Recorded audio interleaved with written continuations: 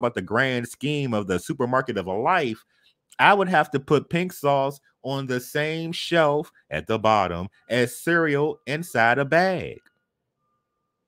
Okay? You know, it don't take much for me to start dragging folks, okay? Seriously. So, no, for real. This California raisin decided that she was going to try to come for people's looks and income. When once upon a time, this old singing raisin out here was a lot more to love. And again, we got love for all body types, whether you skinny, you slim, you thick, you're fluffy, you're big, all of it fits in the lives of whatever. It's all good. But don't walk around thinking you're the cat's meow, okay? And you singing like a gerbil. I repeat, don't be walking around thinking you the cat's meow, right? That you wearing the finest of chinchillas, right? Don't do that.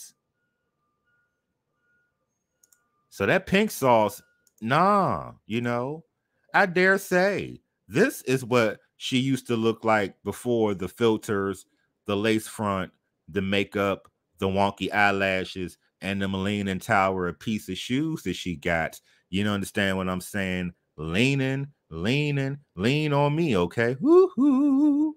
When you're not strong, right? Mm-hmm. Yeah. So we're not a fan of pink sauce, okay? So just to get you all caught up, this pink sauce looks disgusting.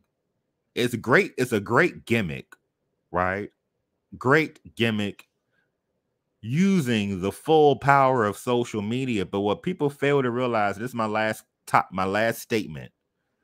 People fail to realize that you have to have a good product. So you can hype people up all you want to, but if it doesn't deliver, right, then I mean, you're not going to continue.